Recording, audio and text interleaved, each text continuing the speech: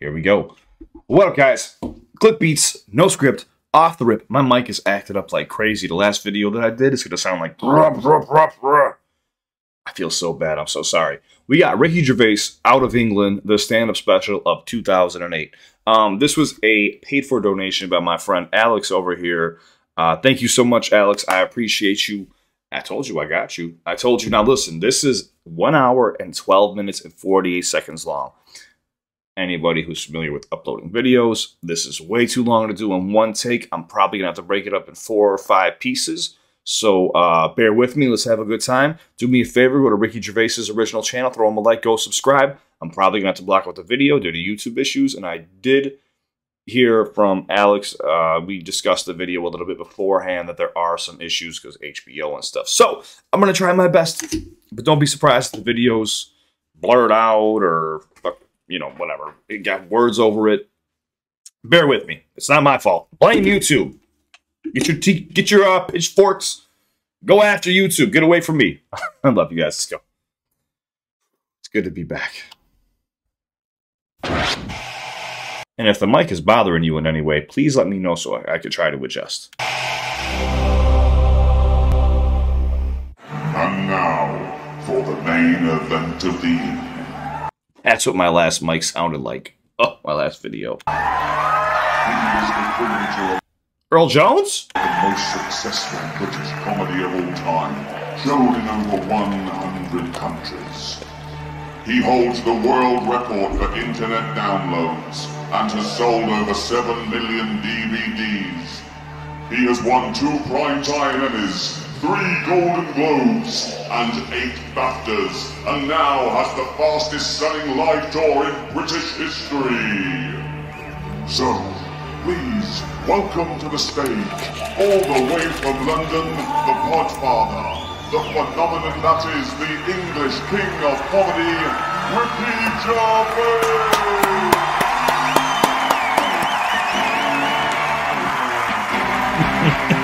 This man came out Travis the King. This is my first time seeing an actual full stand-up routine, by the way, of Ricky Gervais.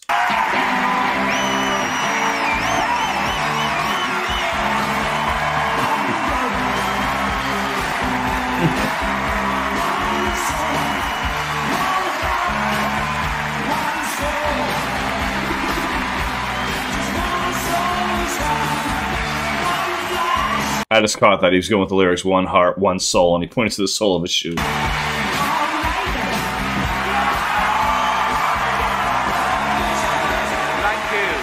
you so much. Not too over the top, is it?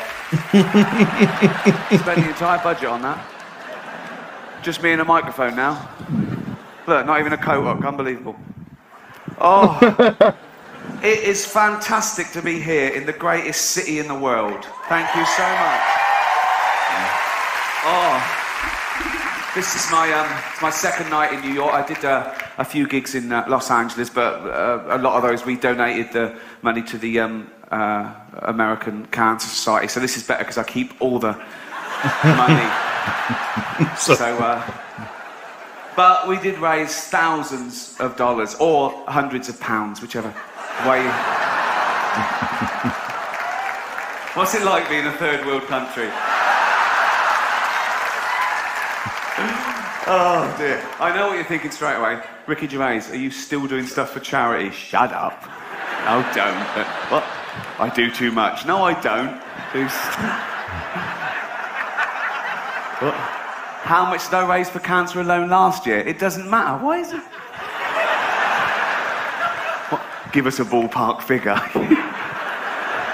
Millions. Millions. And they are welcome to it. But I will say this, if I ever get cancer myself, I'm going to walk into the nearest hospital and go, right, I paid for that machine. Get that little bald fucker off it. Talking of little bald fuckers, I did the teenage cancer gig last year.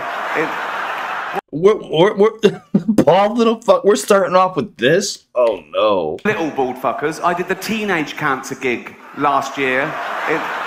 What? At the Royal Albert Hall. I'd done it before. I did it in 2006. but they called again last year. We're still ill. Okay, right. You lasted. No, it's a great gig, and the teenagers with cancer getting free and everything. That's the sort of guy I am. And they sit in the front row. Oh, lucky little. And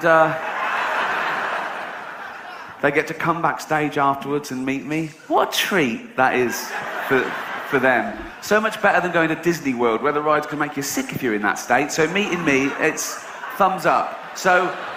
And I was doing the gig this last time, and I looked down and I recognised one of them. I thought, oh yeah, he came backstage 2 years ago. He was telling me about his illness, and I signed some stuff for him, and he said, oh, he just turned 18 and how hard it was. And I was thinking, well, that was 2 years ago, so now he must be 20. So how the fuck is he still a teenager? Lying little shit. He wasn't lying about the cancer, he was riddled with it. It hurt him to laugh, but he shouldn't...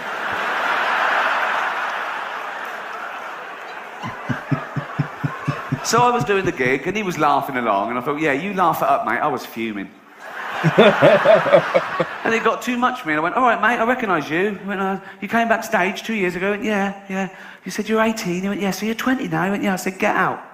And I called security, and he struggled, but he was weak. They'd worked out, you could tell. Although they had trouble getting hold of him to start with, but then they got him, and they so his drip nearly had someone's eye out. I went, get him out. The crowd started booing. I went, hear that? They don't want to see someone like you take the piss out of me. Off you go.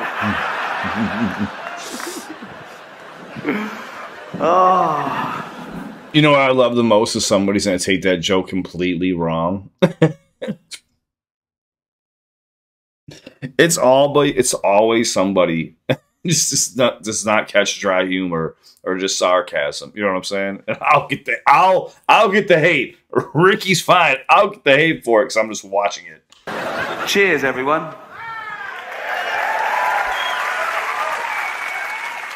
That's a big can, isn't it? I'm not showing off. I want you to know that is a big can, and I'm not a dwarf. That's funny you said that because I seen a clip of something, and he was holding the same kind of can. I was like, that can is fucking huge, dude. He picked it up with 2 hands at one point. Oh, I did a big charity gig last year for autism.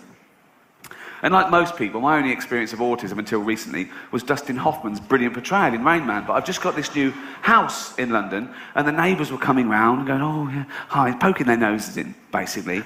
But I thought, you know, I'd be nice to them for now. When I get a big gate, they can fuck off. One couple, they've got an autistic son. And the mother was talking to me and said, oh, this is Douglas, he's 17, and he never goes out because he hasn't got any friends. So I thought, right, okay, this is where I can show him that, you know, I'm a rich, handsome man off the telly, but I've also got a heart of gold. And I said, oh, I'll take him out. I went, really? I went, yeah. So I went back on the Saturday, true, and she said, oh, he loves the zoo. And the zoo's only about a mile from my new house in Hampstead I live. And so I'm walking along the street with Douglas, okay, and he doesn't take his eyes off his mum all the way along the street like that. And his mum's in the doorway, and she's waving to him, and she's crying, right? Eventually she shuts the door and she goes indoors. I hailed a cab and said, right, take us to the casino. So, you've got to make it work for you, haven't you? So,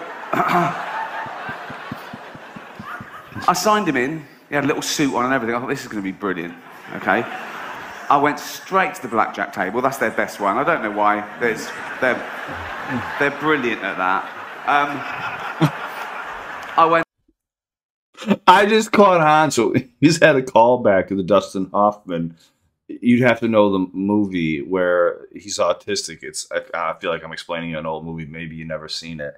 His brother's autistic, but he's actually a mathematical genius. He can count cards and win a bunch of money in gambling. So he just assumed he could take them and go make a bunch of money. They're brilliant at that. I went, okay, Dougie, you know the score. Bet 2 for good and 1 for bad. Do you understand? He went, yeah. I went, hoo.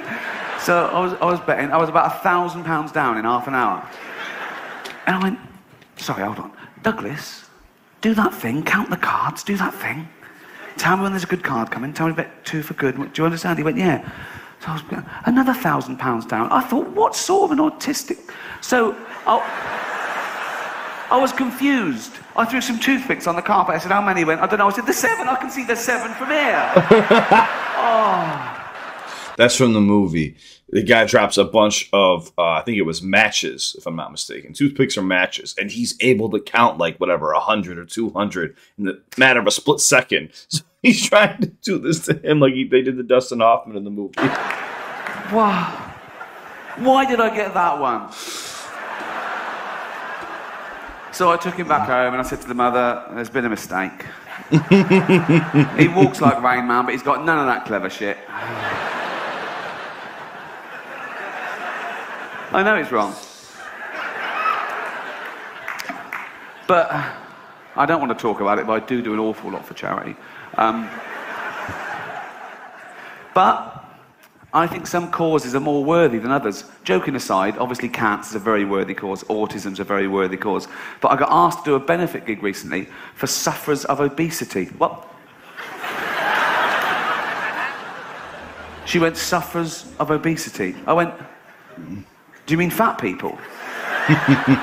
She went, no, because obesity is, well, she actually went, no, because she was eating. She went, no, just, you know, between snacks, right? And she went, obesity is a disease. No, it's not, is it? No. You just like eating, don't you? No, it's not, is it? How is that a disease? Oh, I'm so fucking ill. I'm well ill. I'm well ill. Oh.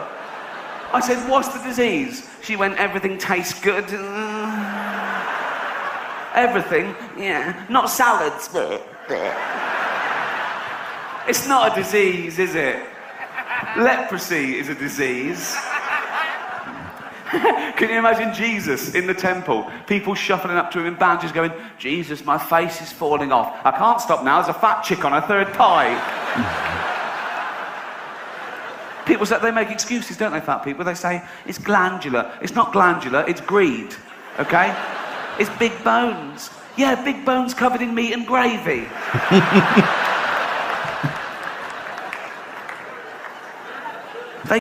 So many things I want to say, but I'm going to let him say it. Complain, and it's their own fault. Oh, I'm getting fat. Oh, look, I'm getting fat. Oh, aeroplane seats. They're not big enough for someone like me. No, they're not. Because if they were, we'd only get 12 fucking people on the plane. It's not fair. It is fair. That's what does it. And if we're talking about fairness and aeroplanes, why is it I get the same luggage allowance as a guy who's 400 pounds? We're both allowed to carry on 32 kilograms to the plane. I want to go, no, he used up his 32 kilograms on his tits.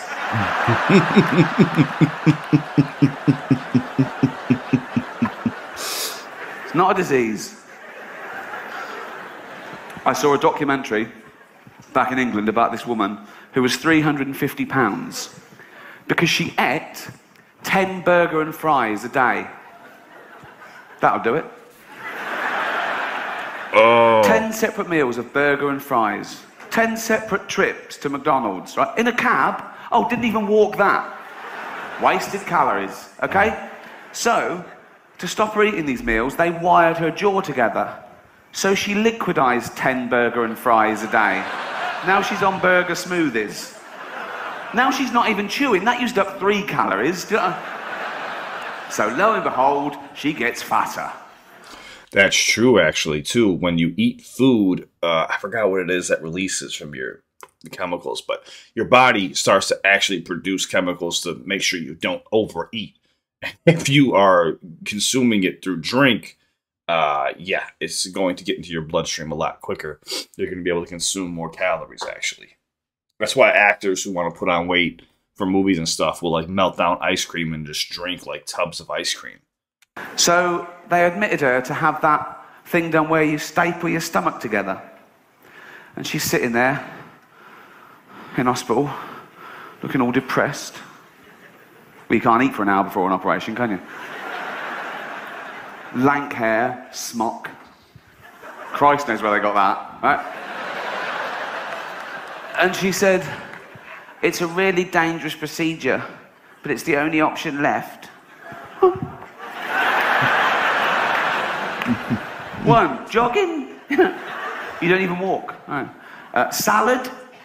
You don't like the taste. 3, 9 burger and fries a day. It's a start, isn't it? And like, look, I'm not ragging on people who have overweight or anything, dude. There was one point in my life where I went through a depression, and I was drinking nonstop, and every night I was inking. I was eating Arby's. Like, I mean, I would spend like $20 on Arby's, and I'd eat it right before sleep. At one point, I shot up from like $150 to like 220 pounds within like a month or month and a half. And one of my friends called me out one day. I went out to like some club or some party, and I was wearing like this big sweatshirt. He was like, "Yo, why'd you step out with that fat?" He's like, that fat man sweatshirt. And I was like, "That what? That fat man sweatshirt?" He's like, "Yeah, you even got a mustard stain on it." I looked down, I had a mustard stain. It was one of those big sweatshirts to like hide the weight, and like it really hit me that I had to stop. So I just stopped going to Arby's. I stopped eating like that. I didn't stop my drinking because I was a full-blown alcoholic at the time. But yeah, you just have to have some self-discipline. It's a starter to her. Jesus. We have some fat people in Britain, but you, like everything else, are the gold medalists of that as well, right? You'd win that in the Olympics. I saw this episode of Jerry Springer. It was called Jerry Springer Saves the World's Fattest Man. You've got to watch that. No. So he's there going, okay, let's try and save this guy's life. He's got a heart of gold as well. He's like me, right? So it cut to this guy at home in his house. They couldn't bring him to the studio. They had a camera crew there. And I say house, he was in a trailer, obviously. And oh, he snuck in, obviously. He was. He was like a big blob on the bed. He sort of filled the trailer. He looked like an uncooked souffle. And you just see like his eyes in this doughy mess. And he was going, I don't want to die, Jerry. I don't want to die. And I felt sorry for him. I got over that.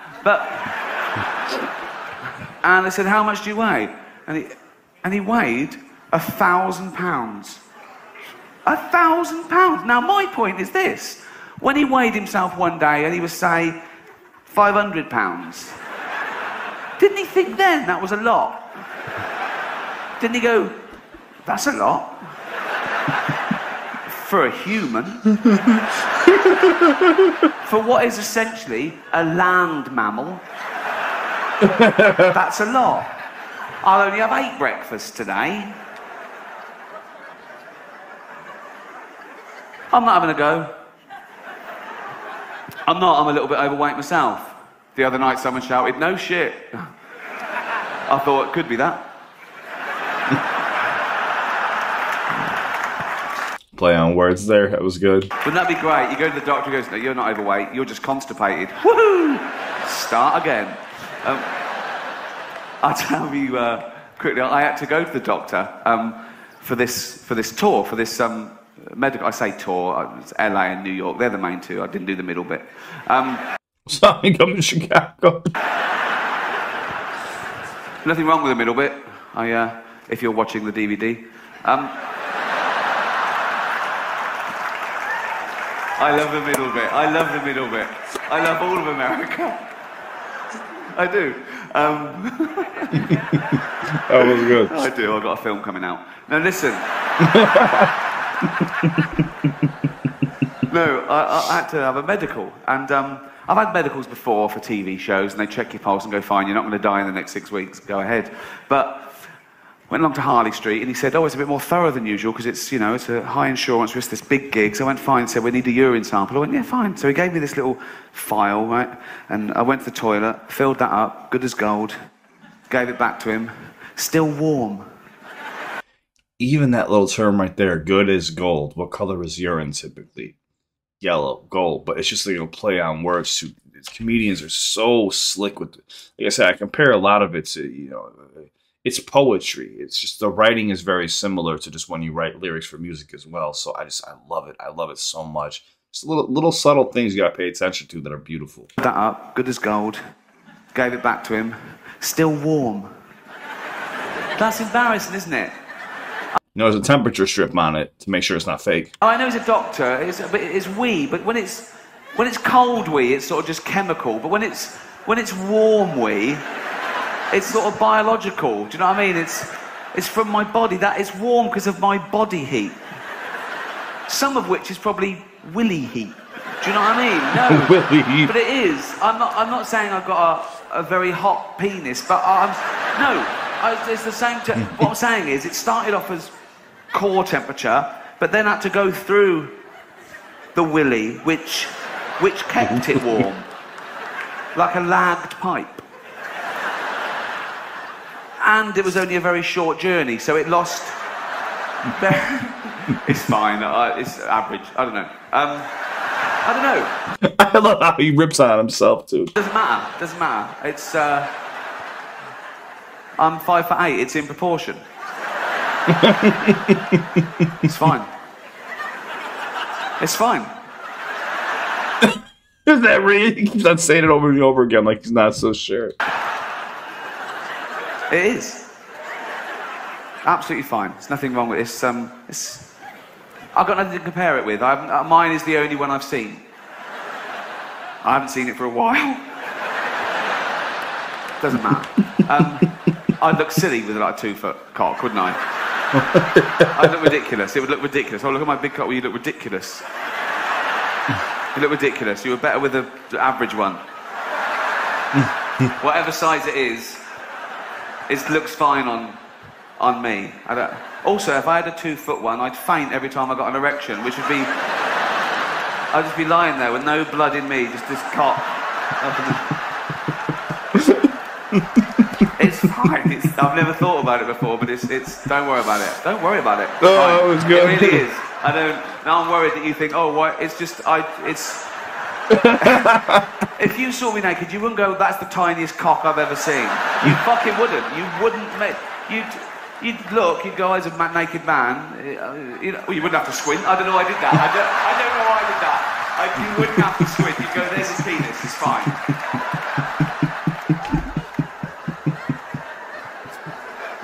It's fine. And the doctor can't tell you because he's taken an oath, so you'll never find out. Okay. So I gave him the wee. Okay. Hot willy wee. This is so stupid, but so good. From my bladder and average penis, and he went, "Thanks," right? He's loving that. Anyway, so and then he went, "Oh, can you strip down to your underpants?" I went, "Okay." So I stripped down to my oh, fucking hell. Someone's parrots escaped. So he said, can you strip down to your underpants? I went, good as gold. Oh, the one day I wear white underpants. Big wet patch from the wee. Why didn't he warn me? Why didn't he say, be careful, I'll be checking your underpants in a minute? You don't check your underpants, do you? You do that, you put it away. Maybe that always happens, but I've never had a wee, then go better check my underpants. That's the first time I've ever had a post-wee view of... So I thought, oh, how embarrassing. He's checking the wee, and he's going to turn around any minute, and he's going to see... And he did, he saw it straight away. He sort of went like that and looked away. Yo, tip to any men out there: wear black boxer briefs. All right, wear the color black. It's a tip for all men. It'll save you. And it's also scientifically proven that actually women, whoever your sexual partners are, prefer to see you in black, you know, briefs, underwear in general. To see, and he did. He saw it straight away. It's more slimming. He sort of went like that and looked away. Right? And I tried to hide it. I was one of those pairs that just a slit, and I tried to pull it over, but it pinged back, and he saw it. He even had to touch it when he said cough. It was really embarrassing, okay? But why am I telling you? Oh, yeah. So, anyway, so that happened. I wet myself, basically, in front of a doctor. Okay. I went home and I told my mate, I said, oh, what happened? And my mate said, you should have gone commando. Brilliant. Well, that would have been much less embarrassing, wouldn't it? So, according to him, I should go, oh, no, I've wet myself. What can I do? Oh, I know. I take them off too. That's as dry as a bone, Doc. Should have gone commando. Dry as a bone. Do commandos not wear pants? The commandos must wear underpants, mustn't they? They mustn't.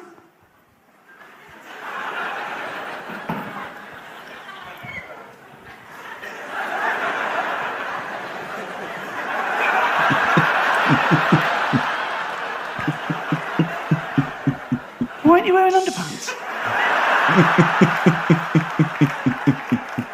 What? I'm a commander and I'm wearing underpants. I've never heard of that. I've never heard that phrase before. They're going to see that. At least.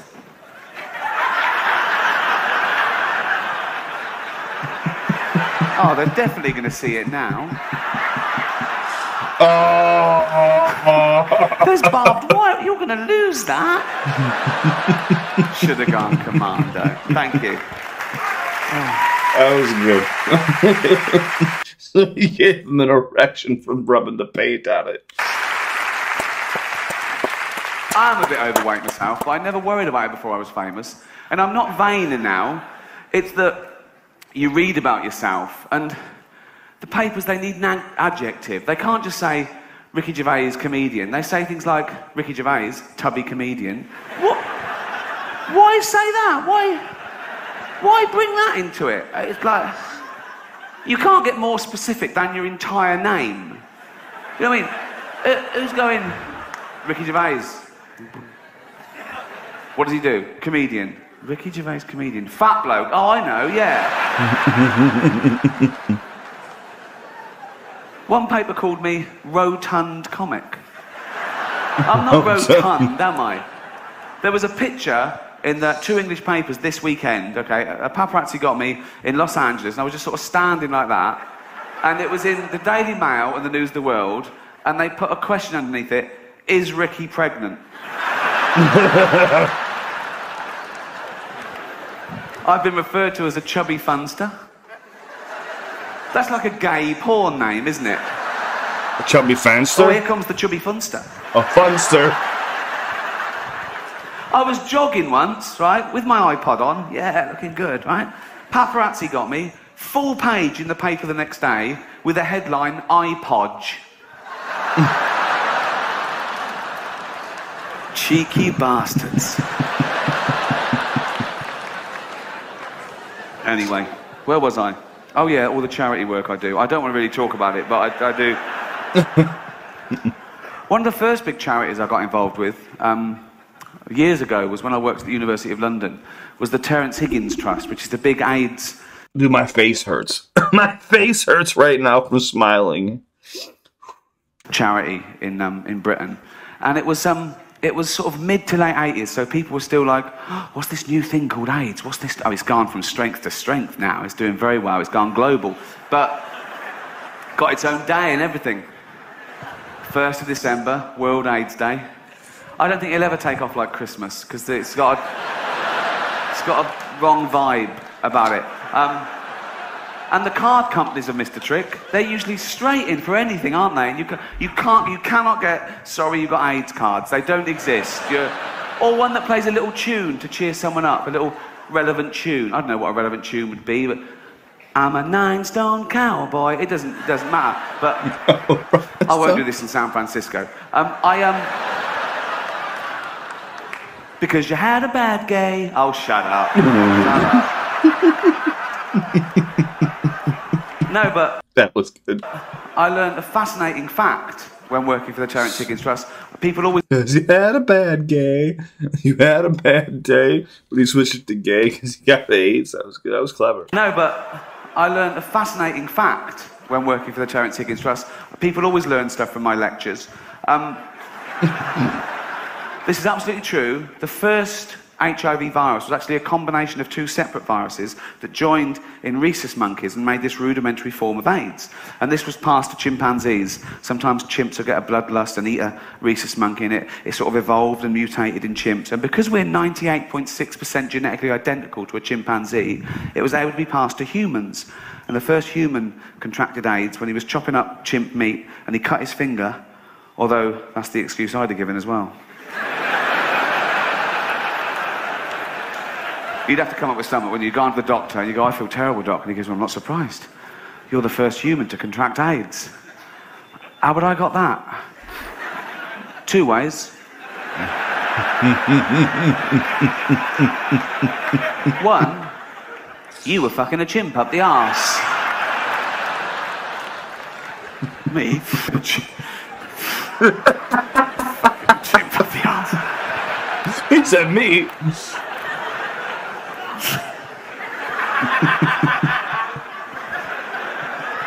No way. How else could I have caught it? I don't know, you could have been chopping up chimp meat and cut your finger. That one. Choppy, chimpy finger thing. I bet he went straight into the jungle and found that chimp. Went, you fucking gave me AIDS. I gave you what? You gave me AIDS. I gave you a blowjob. Shush, shut up. I got AIDS from you. Well, where did I get AIDS from? From eating monkeys. I don't eat monkeys. You're either eating them or fucking them. I was eating them.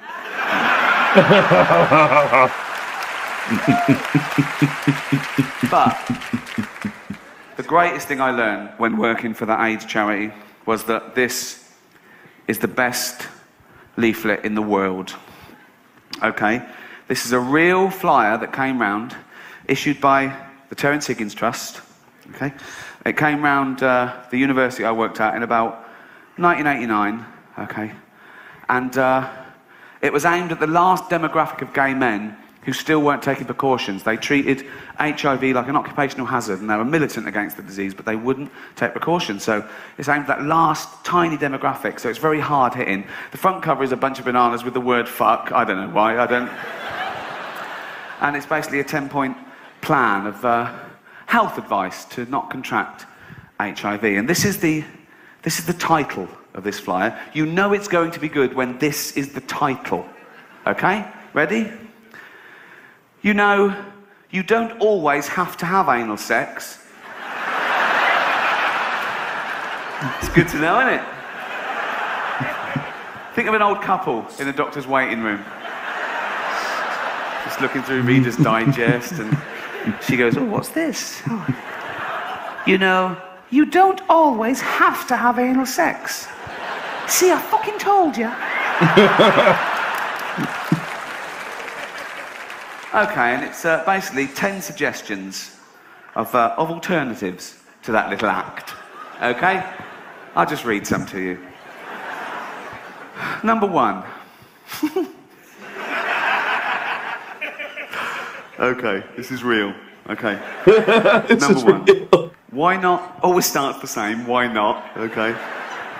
It's a soft sell. They're not pushing it on you, but... Okay. Soft sell. Number 1. Why not just jack each other off? Look at that. I've got the new flyer, Larry.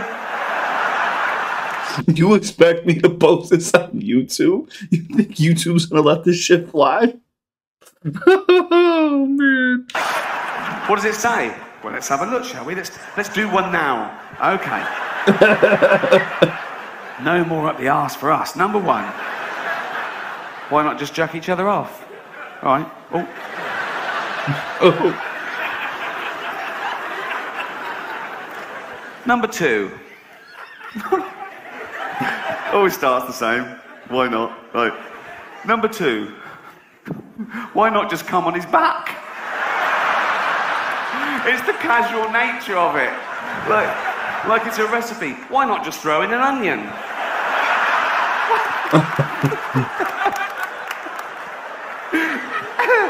Imagine going to the doctor. Hi, doctor, I'm a gay man. I'm in a relationship, but I'm worried about the threat of HIV. Is there anything I can do? Just come on his back. I see why you did a paid-for donation, because you know this video ain't gonna make it.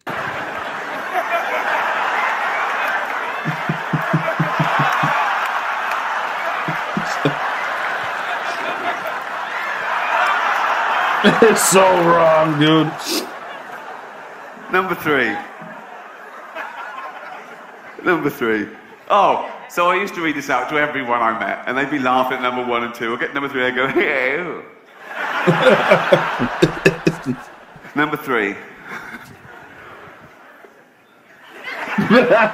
Why not just come in his hair?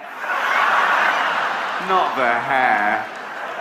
Not the hair. On the back, sure. On the back, go on. Why is it even a recommendation? What the fuck? That's a turn on. Your hair. On the back. Go on the back. Where are you fucking aiming that? No. Not on the hair. No. No. There. There. I don't trust you. I'm putting on a shower cap.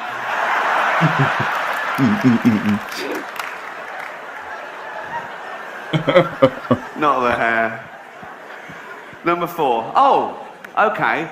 I have not before or since heard such great use of the term e.g. as in this next sentence.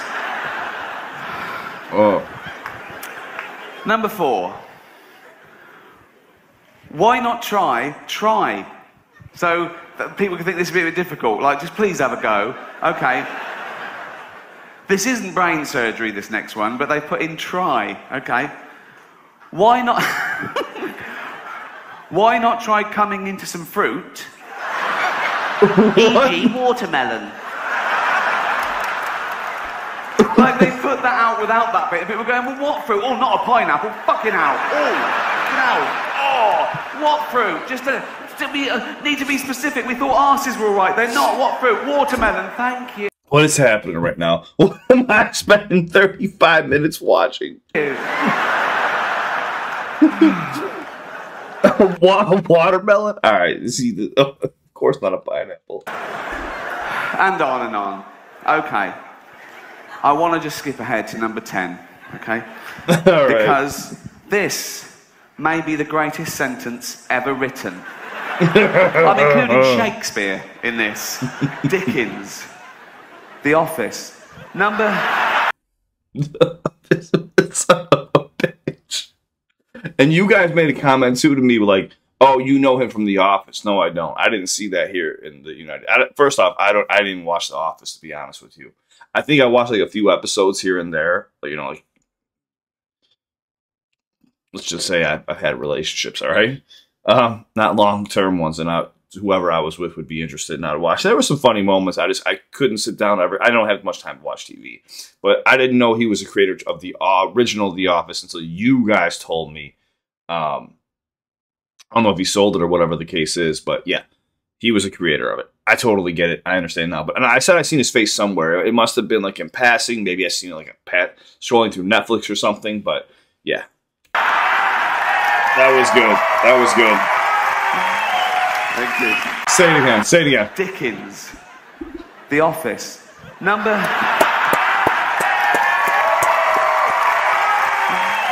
Thank you. Are you ready for this? Number 10, okay?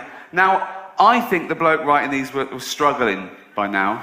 I think he'd gone into his boss and said, I've done it, I've come up with 9. The boss went, oh, we need 10. Really? Yeah, we need 10. I've got 9. We need 10, really. I'm coming in hair and fruit and everything. I mean, it's... We need 10. We need 2 rows of 5. We need 2 rows of 5, definitely. It's the symmetry I like. Just come up with another one. You've got half an hour. We go to print. You've got... So he went back in and he came up with number 10 at 1 minute to 6, I think. Okay. Number 10.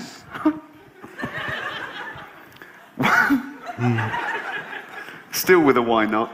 Okay. Number 10. Absolutely real. Ready? Why not both come out of a window?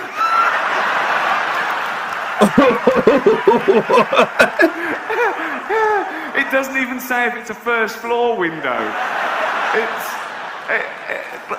Morning. What if somebody's yawning and this? Oh, this is number 17. Number 19's down. Thank you. Morning. That's why it's my favourite leaflet of all time. Thank you. Oh. That was good. Unfortunately, this is the end of part 1. This is part 1. I gotta break these up. Oh, dude, my ears are sweating. Are my ears beet red right now? I can't see. Oh, yeah, they are. Dude, so much blood has rushed to my face right now. Oh, dude, this is good. Yeah, so I just did 33 minutes right there. So 33:12. I'll remember that marker. Come back for part 2.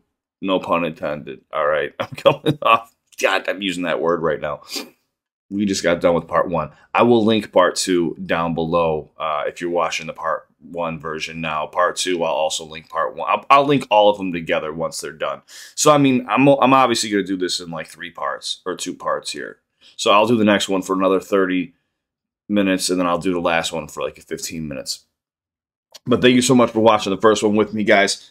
I appreciate the donation request. I got this covered, and as long as YouTube gives me no issues, we should be fine. I'll post this on Patreon with no issues at all. That'll be fine.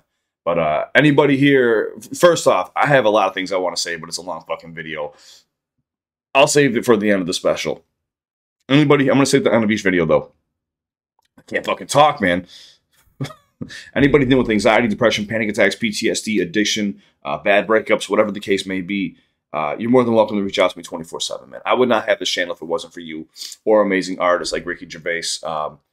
Thank you so much. If you want more Ricky Gervais, you know what to do. Just keep subscribing. I'm going to do this entire special. I want to do more like this as well. I'm going to cover some of his longer content. I just had to break it up into pieces. And as long as YouTube doesn't give me any issues, we'll be fine. And I'll be posting it on Patreon as well. I'd love to have you. If you're uncomfortable reaching out to me on Instagram, please please join Discord. Amazing community, amazing people in there that'll back you up. We have mental health forums. We got people in there sharing jokes. It's a great place to be. Sorry. More than welcome to join. It's free as well. Like I said, Patreon. This is also going on Patreon. This is for people who support the channel and want to pay, you know, just to help out a little bit and do paid for donations and stuff like that. Just like this one. So thank you so much. I love you. I appreciate you. On to the next one. Follow me to part 2. And I can't wait to see where this goes. If this was just him warming up, out the window one, I was just thinking, like, what if somebody's walking by and just yawns and 2 people are just... I can't say it. YouTube's going to come after me, but he can say whatever he wants. I love you guys. I'm out. Follow me to the next one.